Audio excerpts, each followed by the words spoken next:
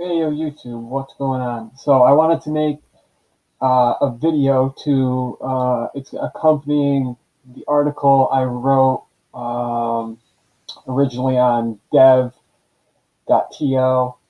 about the Lambda function to capture thumbnails when uploading a video to AWS using a AWS Lambda function. There's a whole write-up, but I wanted to add a little bit of visualization, so maybe there's something that's unclear that I wrote. So the goal is, this is my fake YouTube site here called FoodTube. And when you upload a video, let's upload a real short video here. There's a progress bar and you can track the progress. But here I add an extra 20 seconds basically for processing. And that's all handled through JavaScript code. And I basically just do a countdown. That's giving the Lambda function time to execute somewhere else, because it takes about 15 seconds. It's pretty reliable once the code is right. And boom, giving it 20 seconds allows to get your thumbnails here. So you want to get the 3 thumbnails. That's where they show up.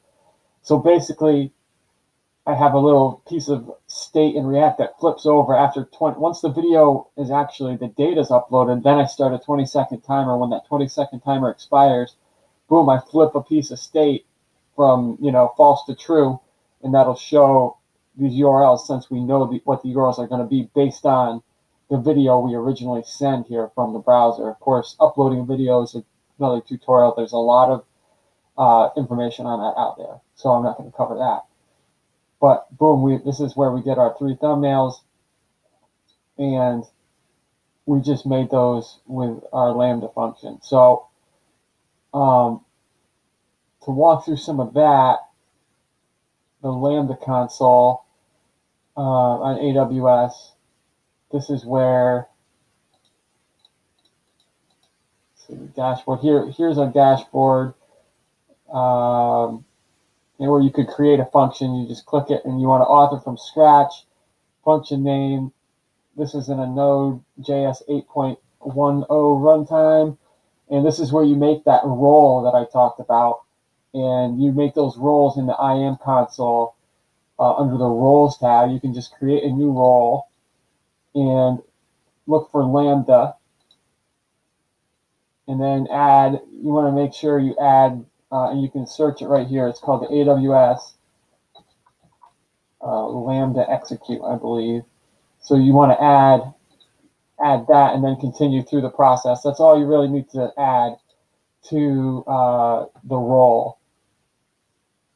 And then when you're creating your function, then you'll use an existing role, and that role right here, I called mine Lambda role. That'll pop up in this list when you create your function. Then you have your function created, and they give you a dashboard for your function, and you set the triggers up here by adding a trigger, all kinds of different services, but you want to add an S3 trigger. And then this is where you can enter the bucket. It's going to give you a drop down of all your buckets. The event type, which is put, because that's how I upload my video. I use put. From the browser, I upload it. And just to maybe show a little bit of what I did there, if I can find it in this web of files. I use axios. So here it is right here. Axios method put. And that's how I send the file up. And use Axios's upload progress, or on upload progress. That's how I know when the progress runs out to start a timer. But I don't want to get too much into that. That's a whole other subject. But this is where you add the prefixes and suffixes to make sure your trigger doesn't go off for like the JPEG that we save later. And then you want to add make sure the Amazon cloud logs are here. That way you can get a lot of console logs from when your function executes. Then this is where you add a layer. But first you have to create the layer. So that's back out here in the dashboard. You go to layers, create a layer, and this is where you can upload that zip file of FFmpeg and FFprobe, and definitely make sure you add Node.js here to compatible runtime. So once you have that layer created, then back in your function, then you can add that layer, and you'll see I have one layer added. And you can see it's that FFmpeg layer, and it automatically wires in to your function like that. Then in buckets, I had to add that line to my bucket where I gave that role get and put object permissions.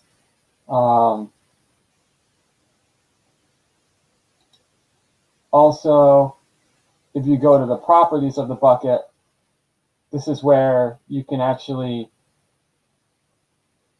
you can even add another, you can add the event on this side of it too. So you'll see I have WebM and MP4, the two events I look for on the user folder. So whenever a WebM is uploaded by put, whenever an MP4 is put there by put, I trigger that Lambda function. So you can see them through your S3 console as well. The Cloud Watch, if you go to the logs, it basically gives you any console log you do from your Lambda function. So I write a note just when I successfully upload something, and I like to look at it. You can toggle it over to text over here, so you can see the different text. So successfully upload, image 1, image 2, image 3. I'm also making a GIF preview. I thought there was enough in the article. I didn't want to get into that. That's a whole other thing. But if you get errors when you're doing stuff, let's see if I can find something, because I got my fair share of errors. So here's an error, like something went wrong. It also gives you the time and the memory used, so you can tailor your function that way. But you can definitely console log errors this way. It's helpful. See, I console logged process.env, I console log what FFprobe sent back. So you can definitely troubleshoot through the cloud logs, and you get metrics in here too. So you can look at all kinds of different metrics by function name, duration, and then see, set a time frame on it to see how long your function took to execute at different times, when it was invoked, how many times you called the function, errors. You see, I had a ton of green marks in error. I had a ton of errors just figuring things out, refactoring things. So the cloud logs are pretty key. And then in the billing, everything I did with Lambda was free, but I ended up costing myself whatever, 73 cents or something, because I kept uploading those zip files. I wasn't making a layer. So it breaks it down for you. Here you can see that you get 400,000 seconds of compute time with Lambda. And I've used 0.1%, and I've called the Lambda function a lot. You get 1 million free requests to Lambda. I've used 0.02%. So the Lambda function itself isn't costing me any money here to play around with. What cost me money was data transfer here.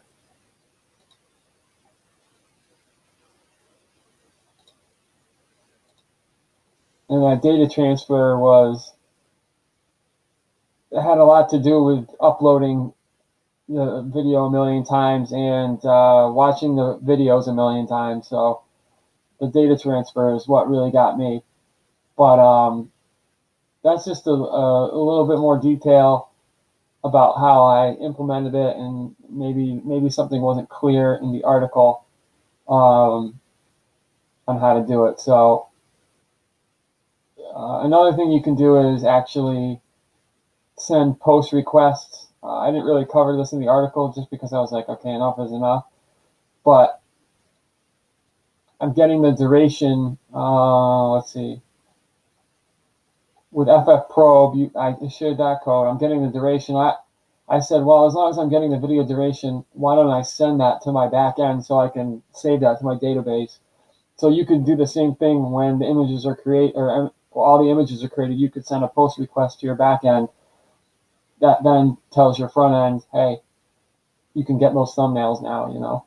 So here I just send, you can use the built-in HTTP module that's built into Node to send some JSON to your backend. And if you get into that, it's a little tricky in development. See here, I just bring in the request module from HTTP, and then I have, you pass it some options. I send a post request of JSON, and you have to give it a host name and path. And if you're on localhost, you have to do a little trickery. And I use, what is it called? Local tunnel. Yeah, you can, there's a few of these. I think ngraph might be one, but I use the local tunnel. You can install a global local tunnel, and it gives you the LT command on the command line. So basically I've got, let's see, here it is. I've got my back end running on my localhost port 8888. So what you can do is you can say you'll have a local tunnel command once you install it, right? And then you can actually, what you can actually do is you then say local tunnel dash port 8888. You tell it which port on your local system to stick into, and then you can pass it a subdomain or -s command, and you could say something like, you know, AWS Lambda endpoint or something like that. Whatever you want it to be, you can set it to that. Otherwise, it's going to give you a random URL.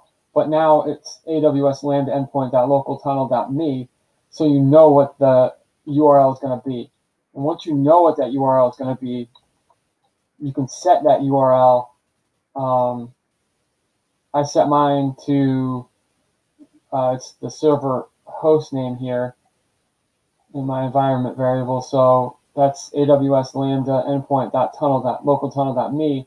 And then whatever endpoint you want to use on your server, I used API/Lambda on my server. So now you can get, as long as that endpoint's running, on that local tunnel's running, your Lambda function in development can send something to your backend. And that's just a simple, route on your backend. So it's just basically, I use Express app.post to API Lambda body parser JSON, and then I run this Lambda root handler, and I just send a status of 200, and then from that I'm sending the duration, so I just get the duration and save it to my database. So you could do stuff like that from a Lambda function. I'm not sure, you know, how great that is. It seems like that just adds something that can go wrong. But in this type of Lambda function, it's being triggered by an event on your S3 bucket. It's not in direct contact unless you do this. You know, this is the only way to have direct contact with your app if you're invoking a Lambda function like we are. But that's just another added thing, how I save the duration. of the video. So that's a neat little fact. And then down here is where you can set your memory. I've got mine set to 512 megabytes, which is enough. And then there's a bunch of other settings. This is literally the first Lambda function I ever wrote, so I'm still learning this stuff, but I figured why not put everything into one single article. I had to patch this together from, reading the crazy AWS documentation, which everyone complains about, but I mean, there's a lot of good stuff there. You just have to read it. And all kinds of forum posts, all kinds of FFmpeg documentation. So, I mean, I definitely put my time in on this. And I like the fact, the layers, I had to really look into that. Doing it without any node modules, just to be able to pop your code into the editor is very convenient for development. So I definitely learned the hard way, so hopefully you can learn the easy way. Anyway, thanks for watching. Peace.